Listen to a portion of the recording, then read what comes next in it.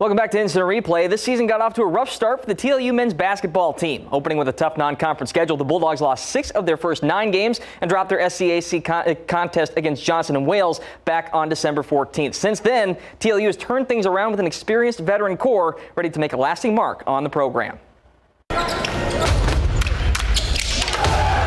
had a lot of juniors last year, so we knew that this senior class was built for something special. Most preseason polls had the Bulldogs finishing 4th in the SCAC. Instead, TLU wrapped up their season with a share of the regular season conference title. Right at the beginning of conference, we kind of hit our stride. I think we hit 5 games in a row right before Christmas break. After that, we just kind of rode that momentum.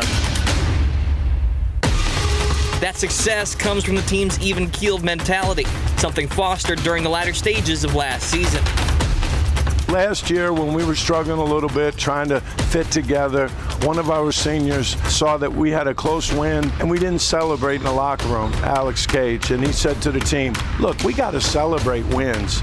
And along that same time, Nate said, hey, let's just go 1-0. Our mindset has been to win the day, so every single day we're trying to, win the practice, win this film session, win the weight room, So as we go through it, we're just trying to take one day at a time.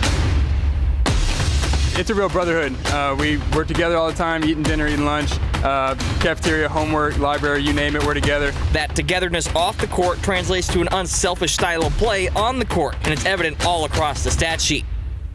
Well, any given night, we've had 5 or 6 guys score over 20 points in one game, so a lot of guys that can contribute a lot of points. Any guy it can be their night, and it just takes the pressure off of everyone. They don't play with each other, they play for each other. It makes the experience so much more fun.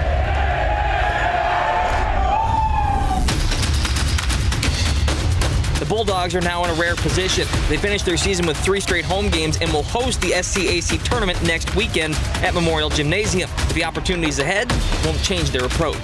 Try not to look too far ahead. You try to enjoy every day, every practice, every game. It's been a great ride, and I'm not ready for it to end. They're just winners. They're going to be winners the rest of the season, and they're also, more importantly, going to be winners in life.